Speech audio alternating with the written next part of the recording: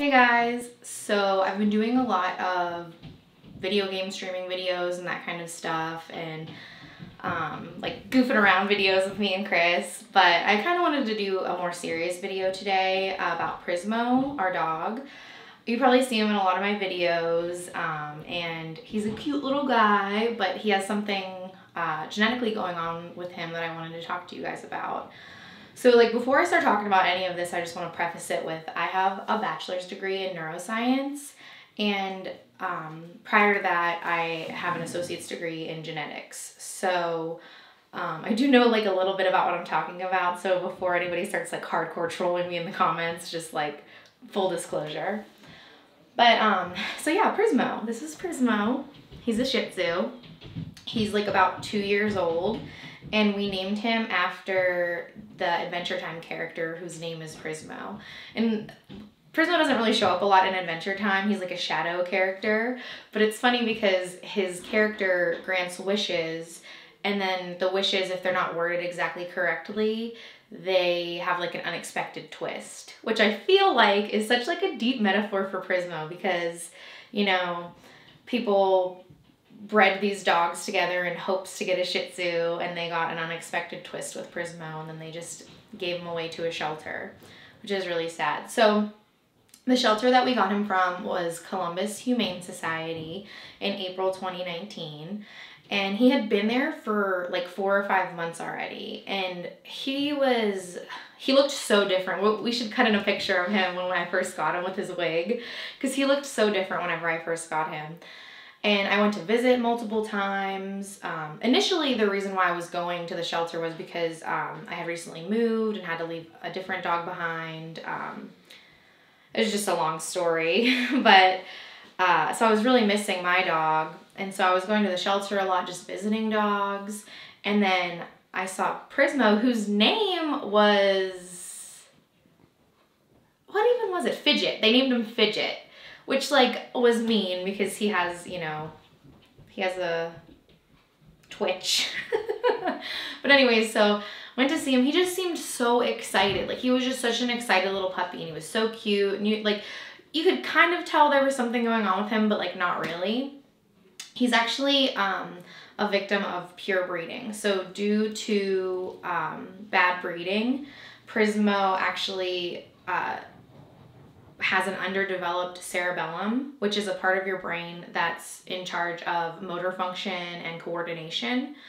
So what he has, it's called cerebral hypoplasia, and that just basically means like underdeveloped cerebellum. He has a number of other things going on with him, but that's like the main thing.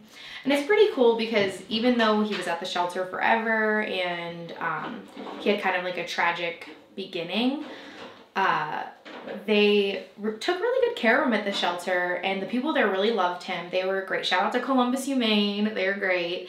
And they actually took him to The Ohio State University to have like all these scans done so they could like roll things out. So Prismo's been through a lot. And I remember like the first night that we got him, and even like the first like week that we got him, he was just so like didn't want to be near it, like wanted to like hide, and just didn't really trust anybody or anything, and didn't really seem very strong, like he had a chance to like walk around a lot or anything where he was. So he's really come a long way, and it makes me happy. So I'm not going to go too deep into like the genetics or anything. I'm just going to kind of like touch on everything because this subject is so broad that I could do a whole video on it. So the reason that mammals are male and female is so that they can combine the strongest parts of their DNA and create a diverse gene pool. And pure breeding in dogs or anything really doesn't allow for a diverse gene pool.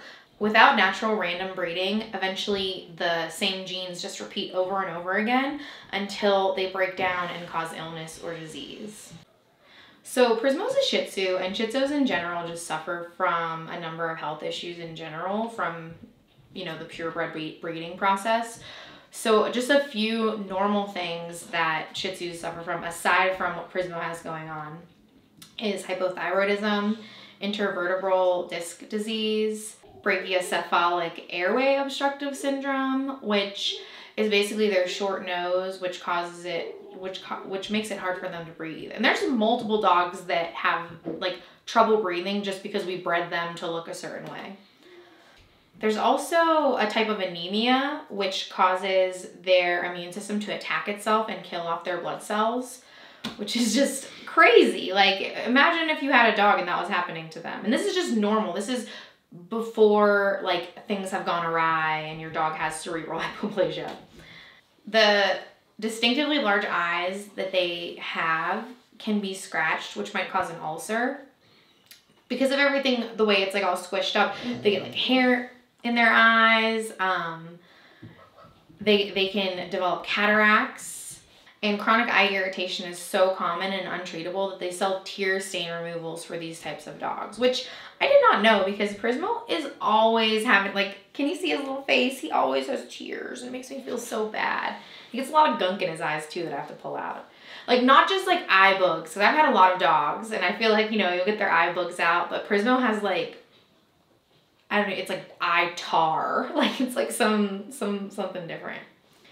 So yeah, so Shih Tzus in general just suffer from a number of health diseases and issues.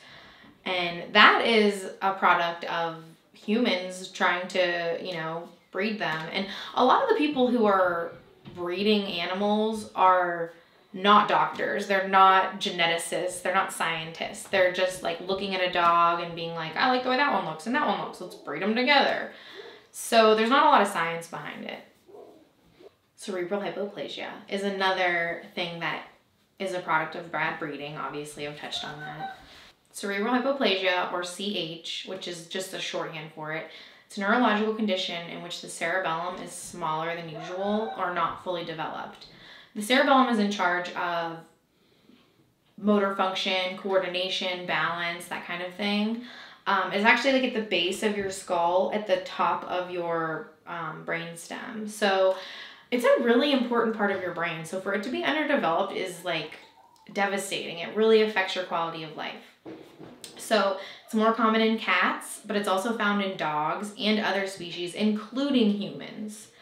Prismo has mild cerebral hypoplasia. There are levels to it. So it could be even more extreme than what Prismo experiences. And if Prismo were a larger dog, they actually told me this at the shelter. So if Prismo were a larger dog and had cerebral hypoplasia, he would not be able to move. So larger dogs can develop this, but a lot of times it just ends tragically for them. So luckily or unluckily for Prismo, he was born tiny, so he could, you know, live on. But he does live with decreased muscle tone. He keeps scrolling down. He's like sleeping on the keyboard and keeps scrolling down my notes. He suffers from decreased muscle. Gonna leave it so he can't anymore. Prismo suffers from decreased muscle tone, inability to control range of movement, inability to correctly sequence fine coordinated acts, which I wish you guys could see Prismo on a regular basis, because he is just doing the crazy. He did a somersault in the bed earlier this morning. Like, he's always just trying to like move around and accidentally does like cartwheels and backflips, and like he's just very, very weird. But he has an inability to perform rapid alternating movements. This one Prismo does not have, which is the only one we didn't get. Inability to vocalize correctly, which for a while I didn't think that he could bark, and he didn't bark. And then like we have other dogs, and so he got around the other dogs and just like became a dog. It's really, he's like started barking and rolling in the dirt and eating dirt. So some of them will have involuntary rapid oscillation of the eyeballs in either horizontal or vertical or rotary direction. They have a wide-based gait, so like their legs will be far apart when they walk. They suffer from tremors. And Prismo specifically has mild cerebral hypoplasia, so he walks with his legs like in a wide stance. And it's really funny because like we noticed the one time we took him swimming, which was really good for him, by the way. If you have a cerebral hypoplasia dog, let them go swimming, but you know, like monitor them. So I think it's good for their muscles. But we took him swimming the one time, then afterwards he was running around drying off, and we noticed that not only does he stand with his legs far apart, but he also like kicks them out as he walks, so it's really cute. But so legs at a wide stance. They have a noticeable bunny hop with the back legs when running, which it's so funny because Chris did all the research for this and kind of like put it together, and he's like, everything was Prismo. It's like, yep, that's Prismo, that's Prismo. That's for the bunny hop thing. You should see Prismo. He can like catch some air sometimes in the backyard when he's running. Frequent balance loss and falls. Yes. So noticeable head tremors. Prismo shakes, like, and especially if he's focused, excited, or stressed. So if like a lot of times we'll just leave him like on our bed whenever we leave. He goes with us everywhere, but if we do leave him, like he needs to sleep, we'll leave him on the bed. We'll come home and he'll just be like that's literally how he looks, like trying to look at you and focus, and he's so excited. It's so cute. Yeah, or like if he's focused, like if you're eating and he's like on the floor, he's just like looking at you like, are you gonna give me that food? But basically, Prismo's a victim of breeding for profit. So as I mentioned earlier, the people who are breeding, like the people that bred Prismo, were not scientists. They were not geneticists. They had no degree and no idea how genetics really even works. Even geneticists are like not entirely sure how genetics works.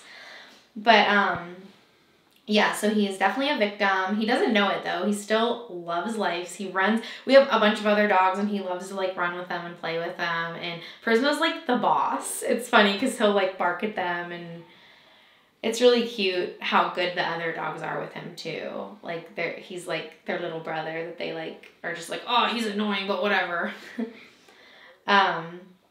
We've taken him all over the country. So Christopher and I travel a lot, and we should do more videos on traveling. I think we're going to do that. But he's been to the ocean. He's been to Salt Lake City. He swam in the Great Salt Lake, which he hated. He hated it. It was cold. We should put a picture of that out too.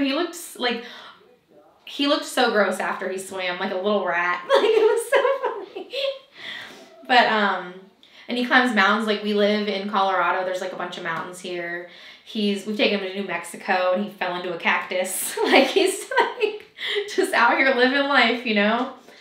He cannot climb stairs. They advised us of that whenever I first got him because I was living in a townhouse at the time, and they were like, oh geez, well you better like cage those off because he's gonna fall, like roll down all 7 flights of stairs. But he's getting better. Like he'll try. He can put his front paws on like the stair. He can climb up a little stoop if it's just one stoop. But stairs are like, he's terrified of them. But I think he'll get there because he's gotten so much stronger and he's gotten super fat since we got him. And I don't know, he's just a lot more healthy. So you should definitely adopt and from a local shelter. So we are in Colorado and we live in like the Pikes Peak region. So there's HSPPR, the Humane Society of Pikes Peak region. There's also, I'm originally from Pennsylvania, so there's like the Beaver County Humane Society, which I actually got a cat from there before and had visited multiple times. And the one we got Prismo from is the Columbus Humane Society in Ohio. So that's just 3. Those are 3 shelters. There's like tons of shelters and even more dogs and cats and bunnies and all kinds of stuff that could use your love. And I think that's really what has helped Prismo the most. You know, like, sure, you know, he has like food and like a comfy bed. He's so spoiled. But I think like the love that we have shown him has like really been instrumental in his like rehabilitation. So, all right guys, so basically adopt, don't shop. That's all. Adopt, don't shop. And don't forget to stay weird.